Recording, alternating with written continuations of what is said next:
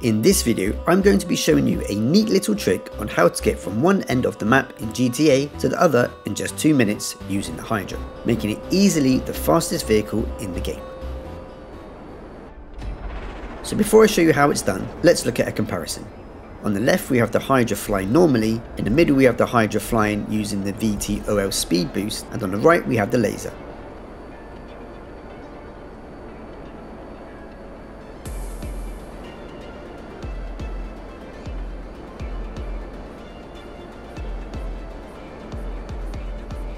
As you can see, the Hydra using the VTOL speed boost is already pulling away from the other.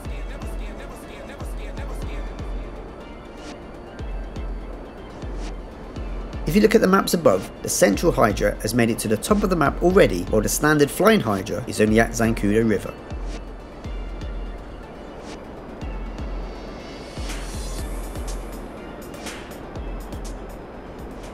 This trick is particularly useful when doing some of my speedruns, as seen here when I needed to get from Sandy Shores back to the auto shop. It can easily outrun any vehicle, including those pesky Oppressor Mark IIs.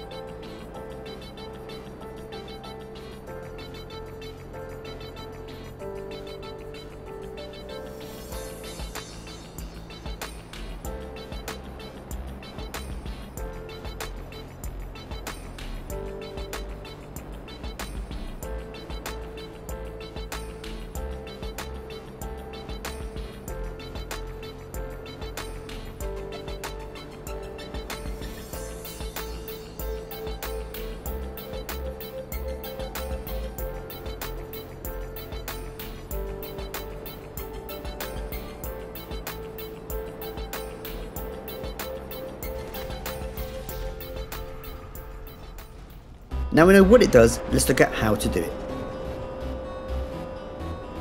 You first want to be flying normally at close to maximum speed to give you the momentum. Then you want to hit right on the D-pad to activate VTOL. As soon as you do this, you then push up on your left thumbstick and hold R2, then down on the left thumbstick and hold L2. You need to do it in a steady rhythm as shown here. Up and R2, down and L2. Up R2, down L2. You should be moving in a regular swimming motion. It will take a little bit of practice for you to get to know the timing, but it shouldn't take you more than a minute or two. Like all air vehicles, the higher you are, the faster you'll go. Up R2, down L2. Up R2, down L2. So there you have it. Give it a practice and let me know how you get on in the comments. If you found this video useful, please drop it a like and maybe consider subscribing for more. I'm BeatsDown and I'll see you in the next one.